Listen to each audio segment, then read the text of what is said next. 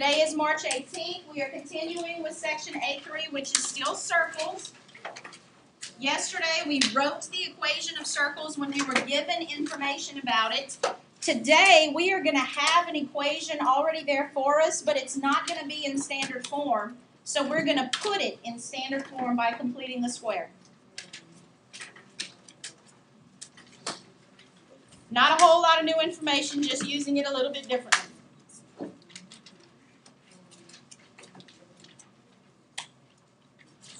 Please make sure you're dating and titling your notes, because remember, I will randomly ask for them.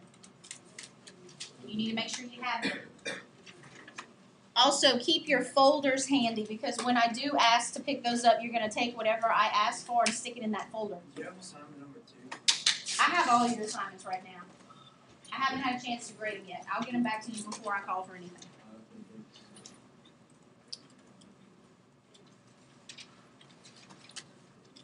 Okay. Yesterday we said if ever you see an equation where there's an x and a y present and both x and y's are being squared, you need to recognize that it's a circle. Are you okay? Yeah. You sure? It's on my Oh. Are you hurting? Why do you have a sock in there? Because there's Velcro. Oh. Okay. It's on drugs. All right.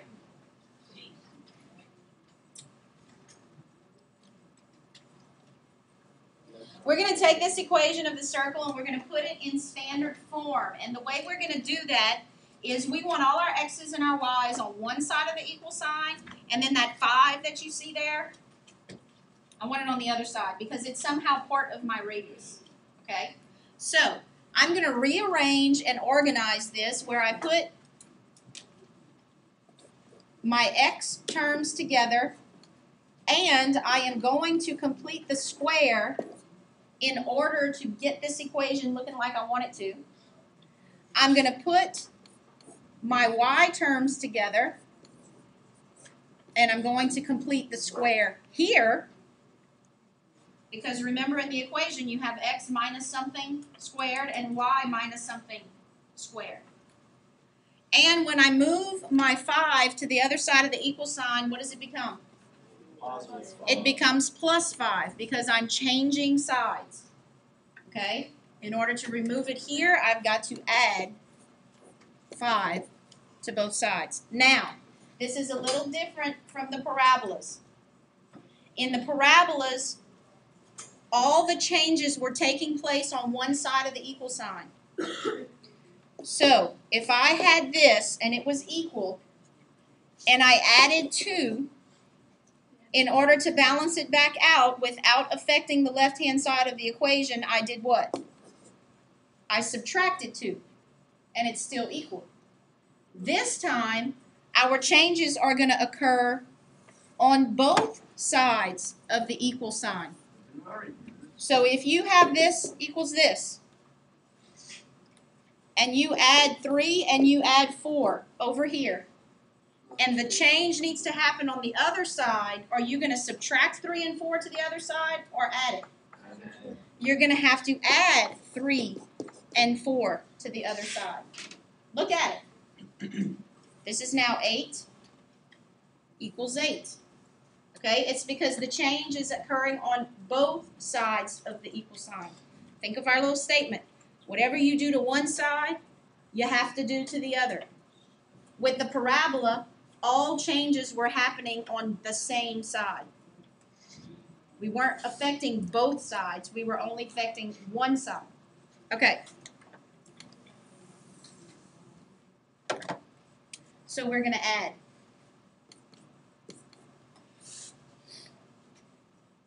Complete the square, please. You know how to do this. No, on your paper. Complete the square. Figure out what goes in the boxes and then put it on the other side. Then factor it down and get your equation.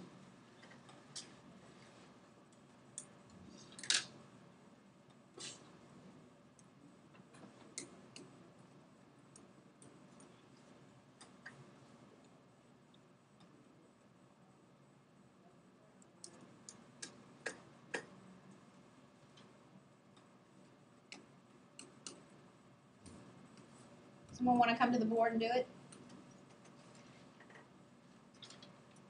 Thank you, Clark.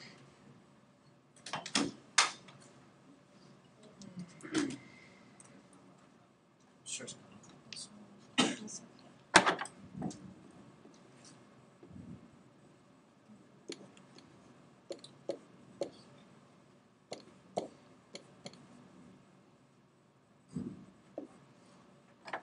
No, finish.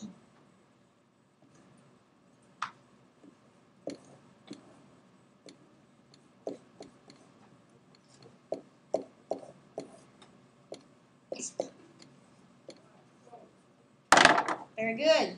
Check yourself.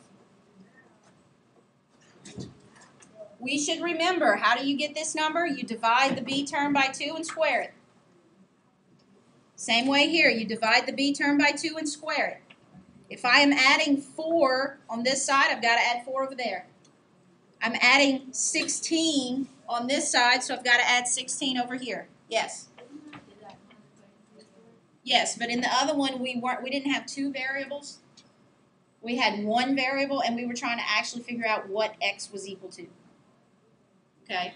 That was one of the ways of solving a quadratic equation. But we also have the quadratic formula and factoring. This is how it has to be done to take it and put it in standard form. Okay? So now, tonight, you're going to be graphing these circles. So let's go over how we graph this. Where is the center? 2, -4. 2, -4. What is the radius? 5. The radius is equal to 5. So if you're going to graph this circle, it's very, very simple. You put your center at 2, -4. And if your radius is 5, you're going straight up 5 units, straight down 5 units, straight out here 5, and straight out here 5. And you draw your circle to the best of your abilities. Ooh, so goose egg. Wait, where'd you get 5? The radius is 5 because this is the radius squared.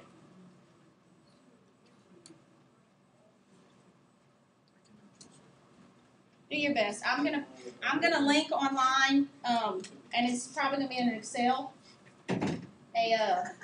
some graph paper, so that you can download it and print it out if you don't have time to get to the store. That way you can graph it and it'll look a little bit better.